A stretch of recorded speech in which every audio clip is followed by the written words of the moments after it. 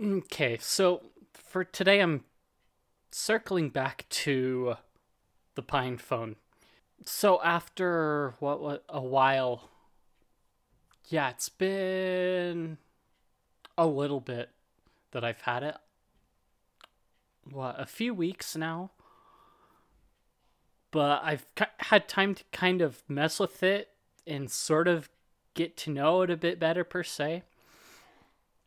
It does have some interesting quirks. There are So originally I'd said that Plasma Mobile I found kind of clunky, and that still kind of stands true as it is. I ended up, I think I'd mentioned it, installing Arch Fosh onto the eMMC, but I put Manjaro KDE Plasma Mobile onto an SD card later on and kind of went back to try it again, and it's still kind of and I most of it's due to the way the keyboard works and some of the settings.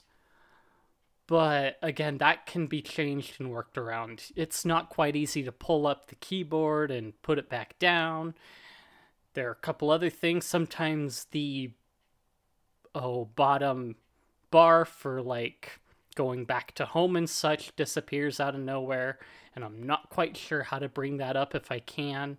There's just some of that functionality that maybe is you see very common with like Android, because you're expecting it because that's what it looks like it's mimicking, and it's not quite there still. The dark themes don't quite seem to want to work, but those I think are being worked out.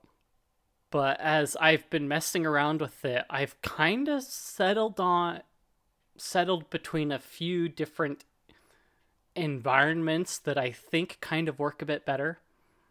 So kind of two that the two that I kind of like a bit better are Lomiri and Foch. So Foch is a really common one. It's basically the default one on the Librem 5, and Purism's worked on that a lot. It's a modified GNOME. So there's still some kind of interesting quirks with it. Squeakboard isn't as nice as the keyboard with Plasma Mobile and Lomiri, but it's still very functional. It does have a special terminal layout, so it does have the arrow keys in the top bar over the top of the keyboard. So that's really nice, whereas some of the other ones like Lomiri don't quite have that. But other than that, when it comes to the general user interface, Foch kind of like opens up the menu by default. I'd like to kind of have an option to where I can like, when there are no apps running, I can just like look at the wallpaper screen rather than like have the menu up the application view up all the time. But it is what it is, and it works pretty decently. And I've never had a problem with like the bottom bar disappearing really. And it's really easy to bring the keyboard up because there's a keyboard pop-up button in the bottom corner on that activities or application menu bottom bar as well.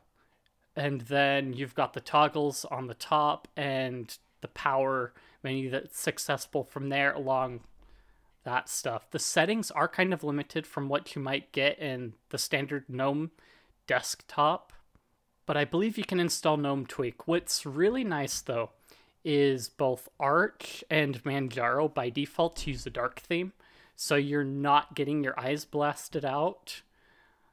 I believe a couple of the others use a light theme by default, but there's not really a way to change that currently unless you install like GNOME Tweak or some other application to mess with it, or you're messing around in the GNOME settings on the CLI, which, of course, all of these have a terminal installed.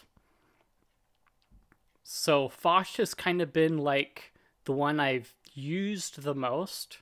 Lomiri kind of felt clunky at first, and it kind of turned me off. But as I've kind of like dabbled with it a bit more, it's kind of like, okay, I think I can get used to it.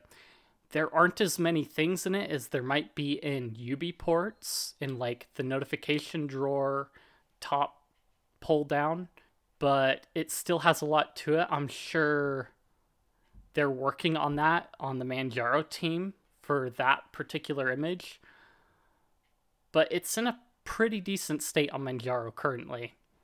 And Lomiri uses a bunch of swipe gestures rather than like a virtual button like some of the others do.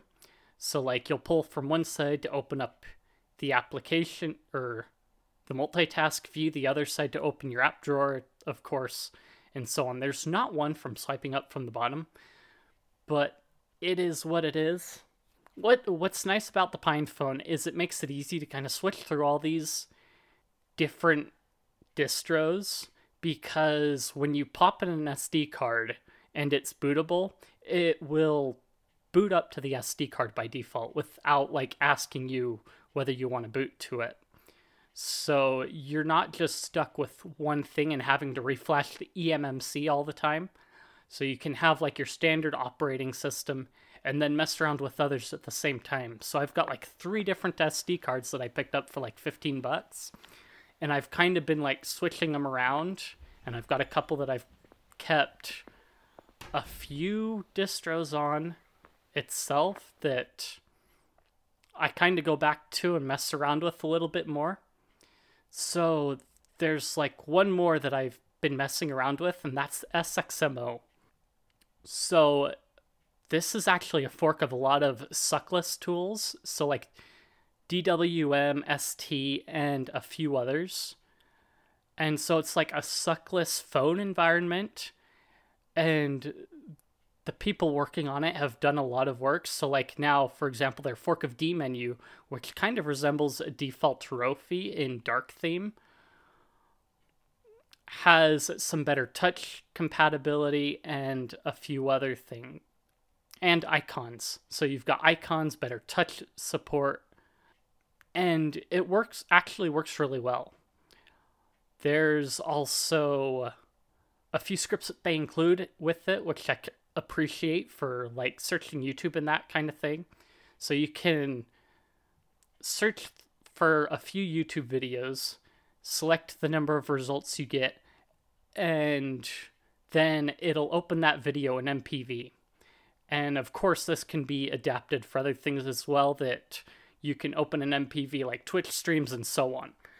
I haven't quite gotten to that, but that's something that is a really good option that you have.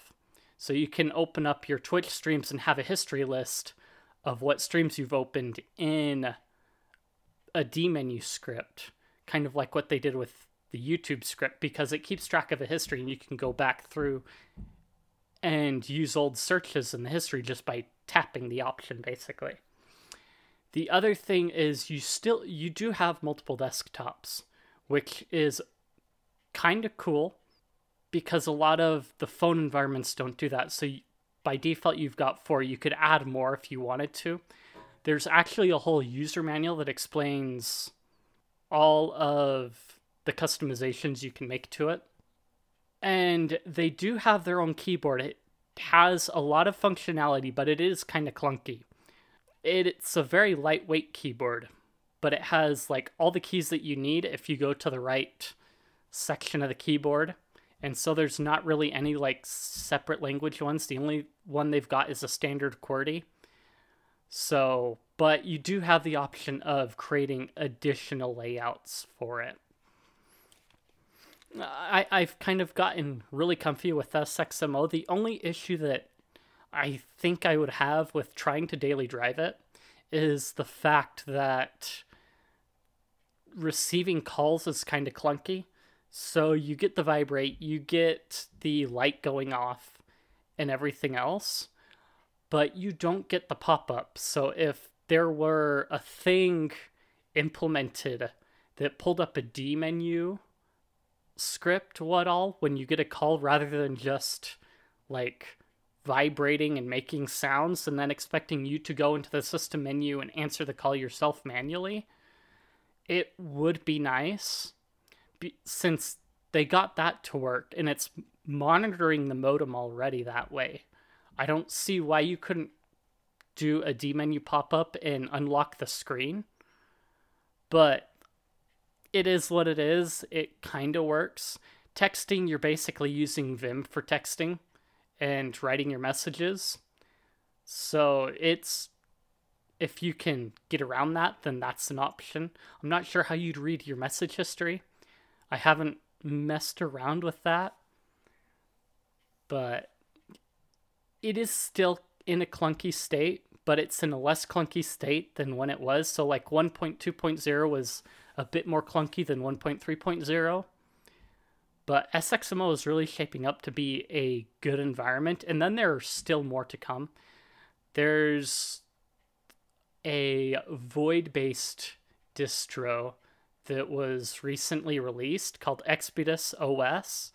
And it's based, the environment that he's developing is based on XFCE. And he's got a lot of work to do on it to get hide the mouse, do the touch support, and everything else. But currently it looks like the default XFCE desktop basically running on the Pinephone. I haven't tried that out yet, but yeah. One thing to note with the difference between like Lemire and Foch and Sxmo is Lemire and Foch run on Wayland. So in order to run X applications, you're basically running them on X Wayland. So if you install like ungoogled Chromium on that, it does look kind of chunky. So what it does is it has this like upscaled fuzzy look, kind of like you're playing your old computer games on a high-res monitor, whereas Sxmo runs on X.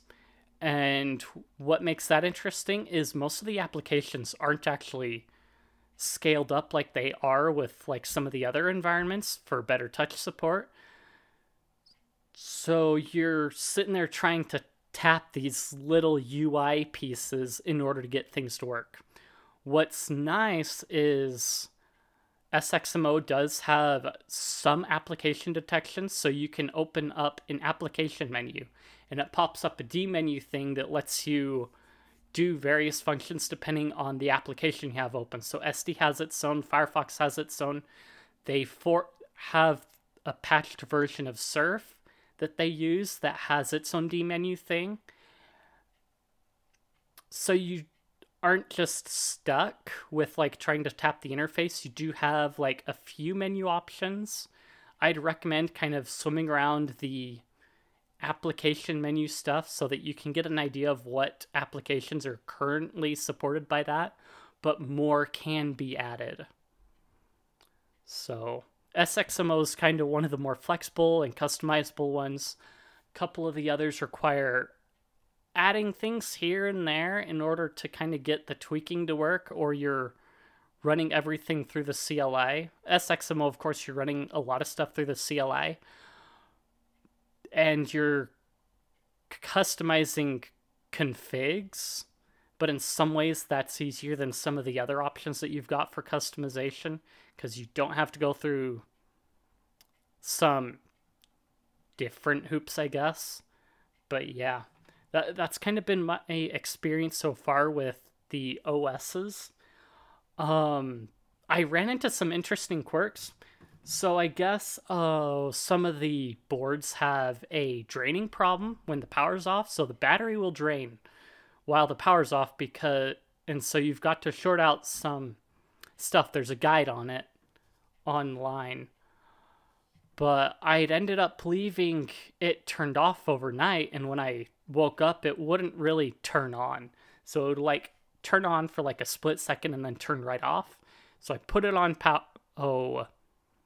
the power to charge, and it was like doing this screen flicker thing and a couple of like not even turning on wall power. And then I eventually got it to turn on, and it was stuck at 3% for like half the day. Then when I unplugged it, it updated the battery power level, and it's like, what? So it's kind of back to normal, but not quite. And so when I went to support, they responded, and so they basically suggested try to reflash the Mobian a Mobian build and check its power level and see if it's been resolved. So, and I guess there's an issue where it'll like stick at 85% and it looks like it's not getting fully charged, but it's really over 85%. So it's no issue. And that's something that I've noticed is sometimes the battery reporting kind of jumps up and down. So when you're getting it, kind of be aware of that can be an issue. That's kind of what I've been messing with the Pinephone. Again, I've mostly been messing around. I haven't really put a SIM card in it. So I've messed with Sailfish OS a little bit, but not all that in depth. It was kind of clunky for me, so I might have to try it again and see what happens. But yeah, if you have any suggestions, or if there's some other stuff that doesn't show up on the wiki for the Pinephone that you can suggest. Again, it's still kind of in early stages, so there are a lot of applications that won't fit to the screen, but convergence is a thing too, so yeah. You can join the Discord, any other chats that I have linked in there. You can send me money at the links, also linked down in the description, and I will see you in the next one.